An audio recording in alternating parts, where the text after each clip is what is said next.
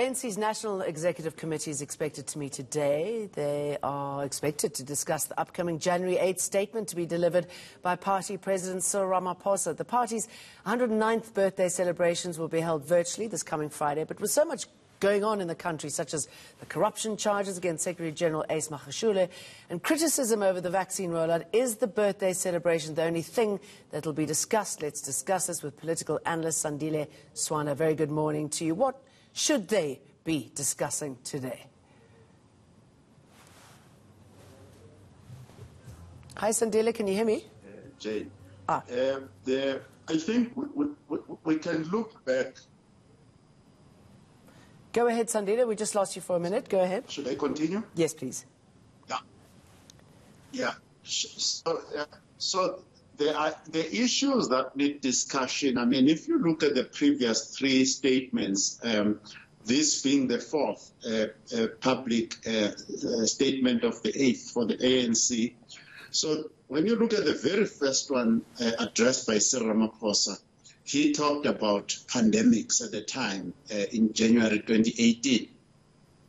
And the pandemic that he discussed was the HIV pandemic, which has remained out of control. We lead the world in terms of HIV infections in South Africa. And at the time, he promised that 2 million people more would be added to the antiretroviral programs. And then there was the pandemic, the epidemic of listeriosis at the time. It's actually quite upfront. But last year, in 2020, the climate change issues were there, and the trade wars between China and USA were prominent. Today, to add to his initial discussion of pandemic, he has to add COVID-19. He has to add the economic pandemic as well. So, and then lastly, the issue of organizational renewal in the ANC and the reconstruction of the capable state. Those are the key areas that need attention right now. Okay, and how will those issues be tackled? Because obviously what we've seen throughout this time is the gross, disgusting corruption within, certain members, many members of the ANC.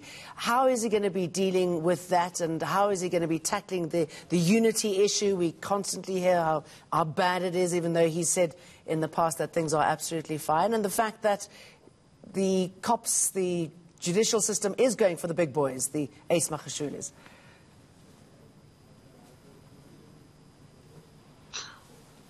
The issue of corruption needs a sober approach. Bear in mind that the corruption that we're talking about, even the one that involves eNCA, if you like, goes back to 2014. It's not corruption that happened recently. So these are cases that have been in the system for a long time.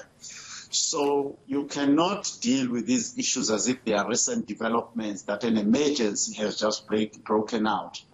What you do need to do, which initially I think Cyril Ramaphosa tried to explain to people, is that focus on rebuilding the institutions that are supposed to control corruption. One of the valves that was open for the floodgates of corruption to open more widely was the closure of the Scorpions. So the gap that was left by the Scorpions need to be closed so that there is a system that actually deals systematically and methodically, fairly, without any rush, with corruption in South Africa. So and Sandile, I mean, also to lead by example.